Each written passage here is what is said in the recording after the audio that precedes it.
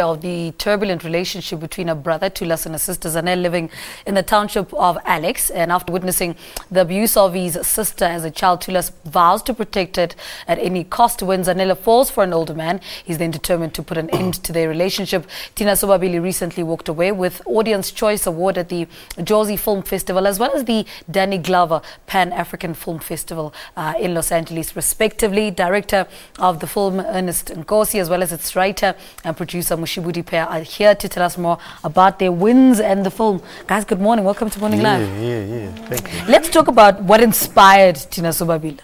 I'll let you start. Yes, since you're the writer. I think as filmmakers we always sit and have these long discussions of how we use the tool as for social commentary, and there are certain social ills that we always felt that need to be discussed and brought forth. And after a lot of conversation with Ernest, we decided to pin this one down. I mean, you debuted at DIF. You know, and to almost empty seats, and here you are, you take it to the US, and the US is jumping up and down. I mean, what do you think, why do you think that is? Well, I think it's the nature of the South African, you know what I mean? Like, as soon as you see something that looks like yours and looks like it's local, you tend to think, Mzansi Bioscope.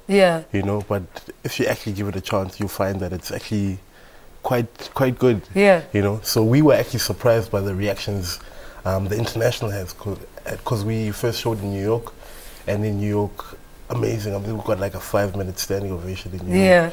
You know, and then to play at the Pan-African Film Festival with like A-listers and actually win there was something.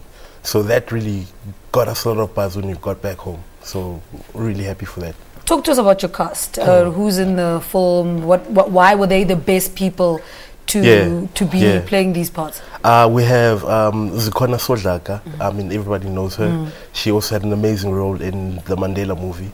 We have Richard Lukunku, Nkosinathi Kweva, Busisiwe Mjali, Tato Dlada, Mpo Pops. You know what I mean? Like, these are like young people now that are really at the top of their game.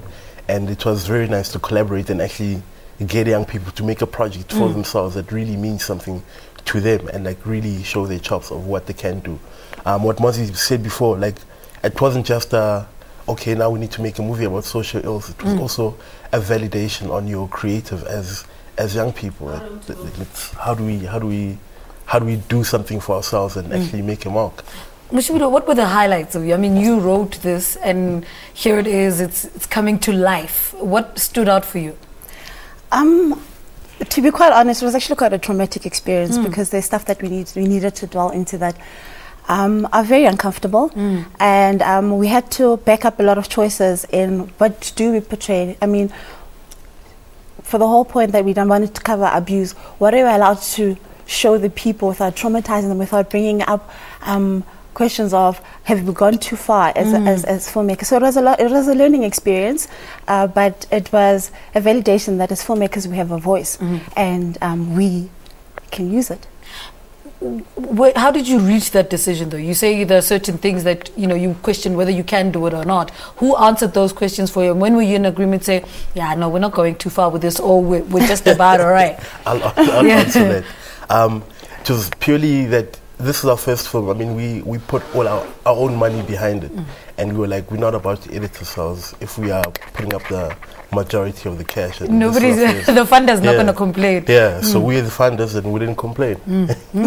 So we did it. What do you think you guys did right, though, with this film getting the amount of recognition that it did? And at some point you must have doubted it, because when you opened a div, empty seats, and then everybody else is jumping up and down for it, but somehow you did something right. What do you think that is? I think we had like an unwavering passion to just succeed and not to quit. We had plenty of opportunities to quit, especially young people now. You never have people pushing you to go all the way. So this was an opportunity for us to really break the mold and break the stereotype of doing something meaningful, doing something for yourself, and like getting up and doing it yourself against all odds. And like, I'm actually not surprised by the results now, because we've put in 4 years. Like, you gotta see 4 years. You gotta see something after 4 years. You know what I mean? The results have to show. True. Any chance that you guys are gonna go on main circuit in terms of? Oh yeah. let my producer do the talking. The whole point of us making this film is that there's a certain target market that we want to speak to, and that's a target market that does not necessarily afford going to the cinema. So there's a program that we're working on to sort of get private investors to come on board, to buy the seats out for the young kids that need to hear this message that we're telling this film, to watch it. What is that message?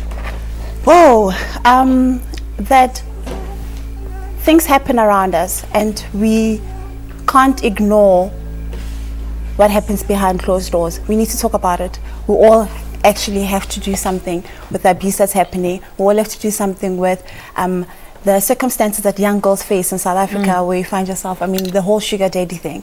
A lot of us are just turning a blind eye to what's happening. It's become a norm. All right, guys, thank you so much for talking to us. That is Ernest Nkosi, who's the director of the South African film Thina Sobabili, The Two of Us, which is which recently walked away with Audience Choice Award at the Jozi Film Festival, as well as the writer and producer Mosibudi Pheeha talking to us about that film.